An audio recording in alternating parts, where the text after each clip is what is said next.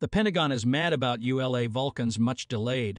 This rocket is the reason why various national multi-billion-dollar projects have been grounded for years. Many ambitious U.S. plans to regain technological leadership over China have come to a standstill. One more time, SpaceX is called for rescue. So, what exactly happened? Why did ULA end so badly? How will SpaceX turn around? Find out everything in today's episode of Techmap. Both the Pentagon and the whole U.S. have been falling into an ironic situation. While our rival, China, has been accelerating its activities in outer space more than ever, we continue to feel concerned and blame each other without being able to show an actual effective solution for dozens of current issues. Everything is caused by this agency, ULA, a joint venture of Boeing and Lockheed Martin, and was formed almost 20 years ago to provide the Defense Department with assured access to space. This defense contractor is one of the Pentagon's key partners in launching national security satellites into space. But currently, it is recognized as not being able to meet the needs to counter China and build the arsenal in orbit with a new rocket that ULA has been developing for years. On May 13, Air Force Assistant Secretary Frank Cavelli sent a letter to the heads of Boeing's and Lockheed Martin space divisions. By unusually blunt terms, he said, "I am growing concerned with ULA's ability to scale manufacturing of its Vulcan rocket and scale its launch cadence to meet our needs. Currently, there is military satellite capability sitting on the ground due to Vulcan delays," he wrote. In 2020, ULA, along with SpaceX, secured a multi-billion-dollar contract from the U.S. Space Force. The National Security Space Launch (NSSL) Phase 2 contract requires ULA to launch 25 missions by the end of 2027. However, Vulcan's lack of certification has resulted in a backlog of those 25 missions to date. As the Air Force Assistant Secretary said in the letter, 90 days is a needed time for both Boeing and Lockheed Martin corporations to work together to complete an independent review of ULA's ability in this case. So what's wrong with ULA and its new brand rocket? Vulcan is a program the Air Force is deeply invested in because it serves a strategic purpose by replacing ULA's Atlas V rocket in the national security launch fleet. This transition is mandated by a 2016 law that prohibits the U.S. military from using launch vehicles reliant on the Russian-made RD-180 engine. By the way, ULA targeted a reusable type of rocket engine for Vulcan's first stage, and they chose American-made BE-4 engines from Blue Origin. This is truly their first mistake. The final engine selection by ULA happened in September 2018 with the goal of Vulcan's maiden flight in 2021. However, the BE-4 rocket engine was repeatedly delayed, slipping the debut flight to early 2024. Another culprit involves customer payload, which takes longer to complete than previously estimated. Sierra Space's Dream Chaser spaceplane, the CERT-2 flight's payload, has not been ready after over a decade. This likely threatens Vulcan's second mission timeline, which is originally scheduled for mid-2024. Honestly, to be certified by the U.S. Department of Defense or DoD, Vulcan is compulsory to perform at least 2 successful launches. They had an impressive debut in January, and now they are looking to launch CERT-2 as soon as possible. Nevertheless, with the current situation, what could they do? Finding an alternative payload? Yeah, it's exactly what the Pentagon offers.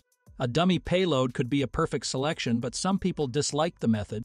So, how about you? Should Vulcan carry a mass simulator in CERT-2, such as a Cherry Tesla Roadster with a dummy inside, looking similar to the one that was atop the Falcon Heavy in 2018?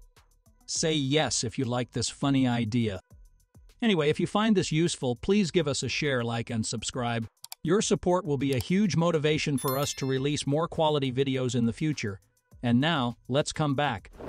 Even the company itself has shown clearly its weakness in manufacturing, in contrast with its competitor SpaceX. Although suffering nepotism in the rocketry, meaning it won only the remaining 40% of the Phase 2 contract, what Space has done so far could humiliate any experienced contractor. It has been flying its reusable Falcon 9 rocket at a much higher rate than ULA, and for nearly half of this year alone, SpaceX has marked the workhorse rocket's 50th mission. This is an incredible number for any space launch company in the market today, especially for ULA, which launched only 3 rockets last year, as it transitions to Vulcan. Both are now competing for the next round of Pentagon contracts, a highly competitive procurement worth billions of dollars over several years. The negative impact of a fixed-price contract like the NSSL Phase 2 has dealt a heavy blow to the ULA's financial status. The tough competitive market is due to the emerging wave of low-cost commercial rockets that have overwhelmed the expensive and ineffective rockets of the older generation. The gradual falling of Boeing in recent years also contributes to this disaster as a result of the domino effect. Although the company has tried to reassure the public by making up positive news, such as 70 sold launches on Vulcan, the attempts to expand factories and launch site, or Vulcan promising to be much less expensive than the Atlas V rocket. But most of them are just placebos. Over the past 5 years, the company has had an average launch cadence of fewer than 6 launches per year. In this case, the Air Force will likely continue to depend on SpaceX for a long time, even though the government hates monopolies. But what can they do right now?